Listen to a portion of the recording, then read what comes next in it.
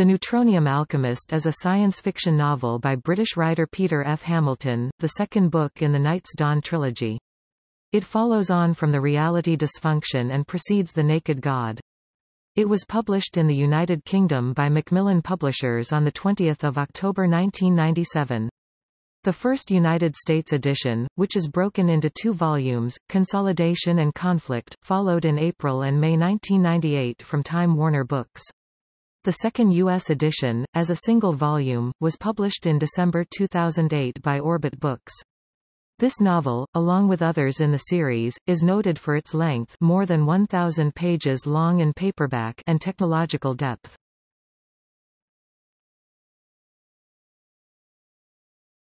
Topic: Background.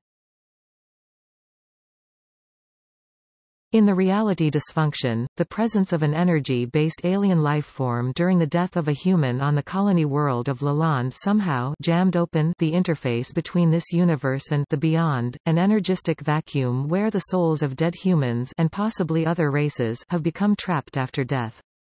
They are able to cross back over into this universe and possess the living, gaining tremendous strength, agility and the ability to create and alter matter. They overrun the planet Lalande in a matter of weeks and spread beyond to the planets Atlantis and Norfolk and to the independent habitat Valisk, among others. The Kulu Kingdom colony world of Ombi is also infiltrated, and a veteran of the Lalande fiasco, Ralph Hilch, is drafted in to help contain the menace. At the end of the reality dysfunction, the truth of the nature of the threat is discovered by several survivors of a botched attempt to rescue the situation on Lalande. However, a second threat has also emerged. Dr. Alkid Mzu, creator of the feared alchemist weapon of mass destruction, has escaped from tranquility and apparently seeks revenge on Omuta, the world that destroyed her own home planet of Garissa 30 years earlier.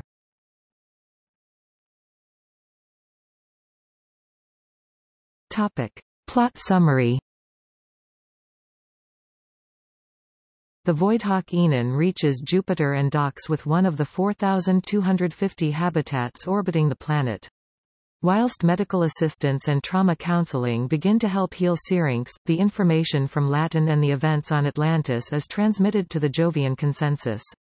As they become aware of the scale of the crisis, the Edenists immediately switch their economy to a war footing, rendering Jupiter space impregnable to attack.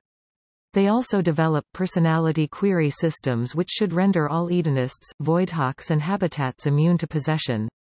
They detach a quarter of the Voidhawk fleet and assign it to reinforce the Confederation Navy. Admiral Alexandrovich summons an emergency session of the Confederation Assembly on its meeting world of Avon. On Avon, the Confederation Assembly is stunned to learn of the threat from the possessed. The Confederation Navy shuts down all interstellar flights to contain the threat and goes to its highest state of alert. In a startling move, the Tirathka immediately cut themselves off from all contact with humanity for the duration of the crisis. The Kian ambassador reveals that, many thousands of years ago, they also suffered a possession crisis, as the secret of death is one that is eventually discovered by all sentient races. They claim that their solution to the crisis is not applicable to humanity, who must find their own way. Alkid Mzu departs from the Black Hawk Udit, leaving behind a virus in its jump system which causes the destruction of Udit whilst making a wormhole transit. She does this both to protect knowledge of her whereabouts and also as revenge. Udit was one of the Blackhawks which crippled the Beaseling just before the Garissan genocide. On the planet Norfolk, the possessed succeed in overrunning most of the planet. Louise Kavanagh's father, Grant, is possessed and gives up his home estate to forces loyal to Quinn Dexter.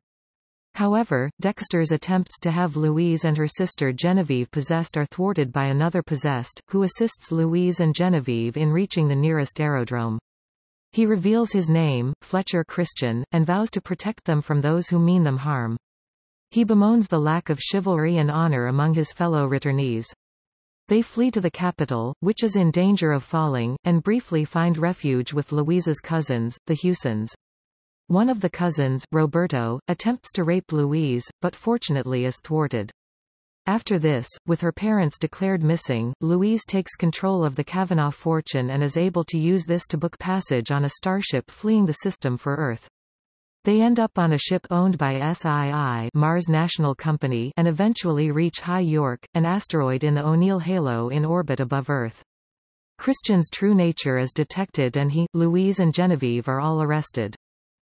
On Ombi, Ralph Hilch assists the local police and military in tracking down the possessed from Lalonde. Princess Kirsten authorizes the use of lethal force and, in a move which establishes a precedent across the Confederation, the planet's own strategic defense platforms are turned against the possessed, destroying an aircraft and several buses carrying them. One bus manages to get onto Mortonridge, a hilly peninsula, and the entire human population of nearly 2 million is possessed. SD platforms and the military manage to seal off the peninsula, containing the possessed in this one area. The leader of the possessed, Annette Eklund, agrees to a cessation of hostilities until a more permanent solution to the crisis is found. However, the Kulu Kingdom is unwilling to look inactive whilst its citizens are in danger, and contingency plans are made. Hilch visits Kulu itself and is shocked to learn that there was an outbreak of possession in Nova Kong, the capital, but it was put down hard by the authorities. King Alistair agrees to authorize an alliance with the Edenists, who will provide Bitek soldiers to help retake Mortonridge.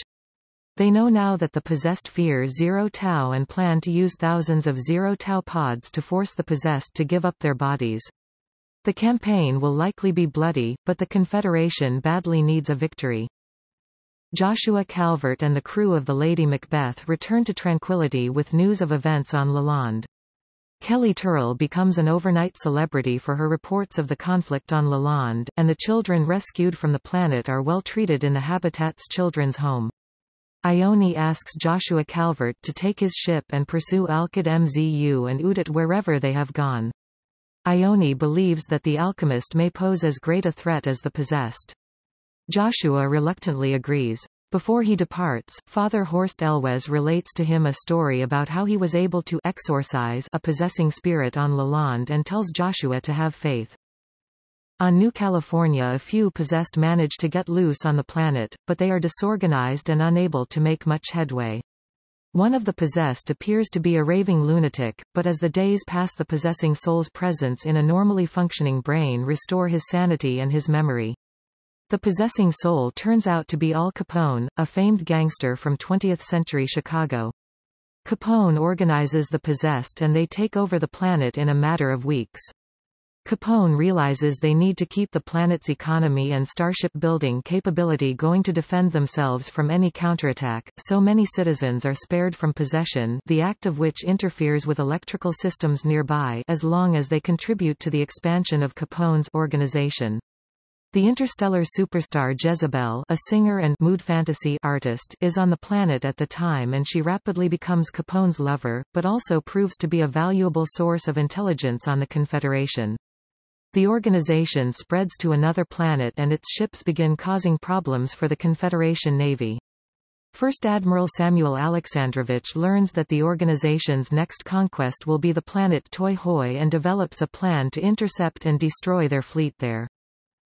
Quinn Dexter leaves Norfolk and travels to Earth, hoping to infiltrate the arcologies there. However, Earth's defenses and security measures are far too strong for him to penetrate. He instead travels to a planet called Niven, one of the earliest colonies founded before the policy of ethnic streaming colonies came into effect.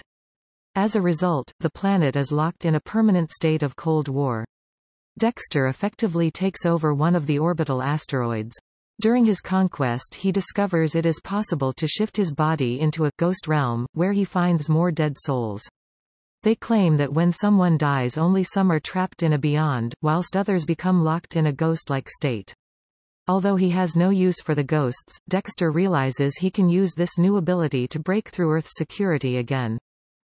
In the Vallisk habitat, the possessed, aided by Dariot, become organized and swiftly take over much of the habitat. Rubra, the personality controlling the habitat, tries to reason with Dariot to little avail. Kira, the leader of the possessed on Vallisk and the possessor of Marie Skibbo, travels to New California and is able to secure an alliance with the organization. Thanks to Dariot's knowledge of Bitek systems, he is able to arrange for several dozen Blackhawks to be possessed. The resulting Hellhawks become a valuable asset and Kira is able to sell their skills to the organization. However, Dariot becomes gradually opposed to the possessed, due to their brutal tactics and penchant for destruction. He decides to side with Rubra, helps some of the non-possessed population to evacuate, and then merges his personality with Rubra's in the neural strata. The resulting blast of energy ends the threat of the possessed but also rips Valisk out of the material universe and into a strange realm of grey mists. Dariot is horrified to wake up and discover that he is now a ghost. At Jupiter, Syrinx recovers from her injuries. She visits Eden, the original habitat, where the personality of Wing Tsit Chong, Edenism's founder, lives on in the habitat's neural strata. With his guidance, Syrinx is able to overcome both the trauma of her experience and also her prejudice against atomists.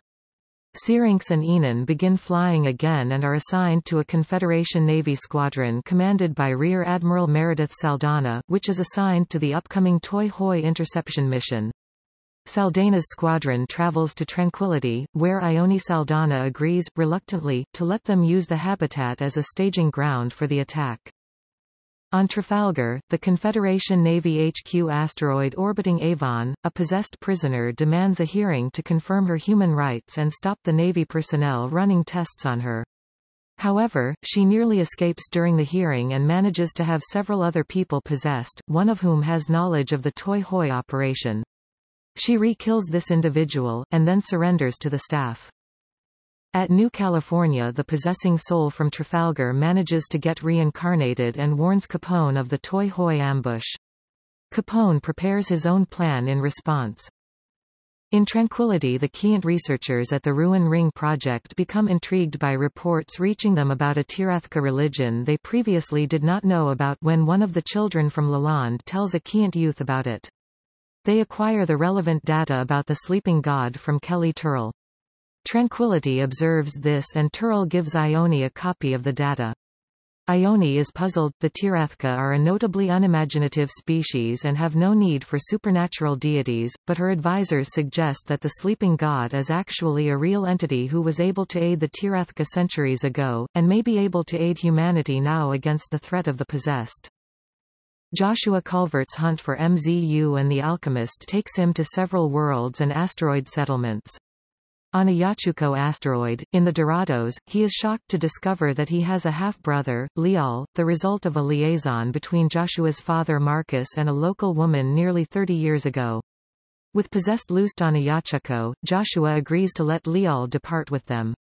Joshua is attacked by a possessed but his attempt to exorcise him as per Elwes' instruction fails, apparently because the possessing spirit was a Sunni Muslim and has no fear of Joshua's crucifix.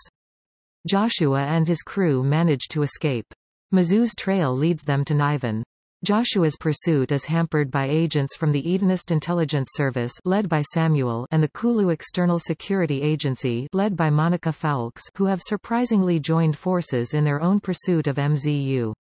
Possessed loosed on Niven have also learned of Mizzou's weapon and are searching for her. The pursuit culminates in a showdown at an iron yard.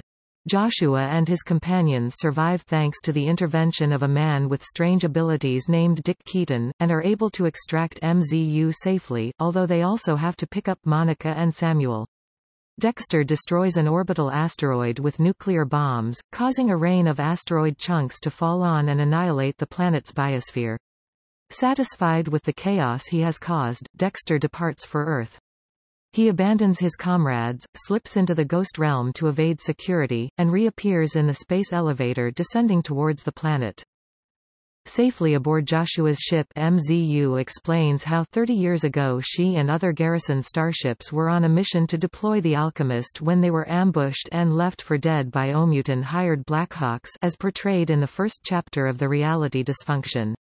They were left with two badly damaged ships, one with an active ZTT drive and the other without. With a difficult decision ahead, they decided to place 30 crew members in Zero Tau and the Alchemist on the damaged Beazling, and send them to the nearest uninhabited star 2.5 light-years away at sub-light speed, 9% the speed of light due to the lack of a ZTT drive, what would be a 28-year journey. MZU and others escaped via ZTT jump on the remaining ship with the intentions of rendezvousing with the Beazling upon its arrival in 28 years.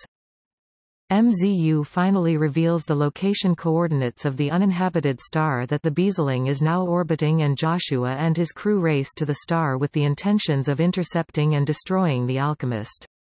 Upon their arrival, they discover the Alchemist and the Beazling with most of its crew intact. During the rescue, Joshua's ship is ambushed by two Organization Hellhawks that pursued them from Niven. Finding himself greatly outmaneuvered, Joshua pulls off a daring stunt by deploying the Alchemist into a nearby gas giant, causing it to go nova, destroying the two Organization ships. Joshua meanwhile uses his ship's antimatter drive to safely accelerate away from the nova at 42 Gs to a distance where they can make a proper ZTT jump. With knowledge of the Confederation's Toi Hoi assault fleet grouping and refueling at Tranquility, the Organization fleet, aided by a large number of Hellhawks, stages a massive assault on Tranquility, surrounding the habitat and its few Blackhawk mercenary and Confederation Navy defenders. They demand Tranquility's immediate surrender. When Ione hesitates, they launch over 5,000 anti-matter weapons at the habitat. Later, when Lady Macbeth arrives at Merchusco, they find a vast radioactive dead zone where Tranquility used to be. However, there is insufficient debris or disintegrated matter in orbit to suggest the station was destroyed. Its fate is unknown. The story concludes in The Naked God.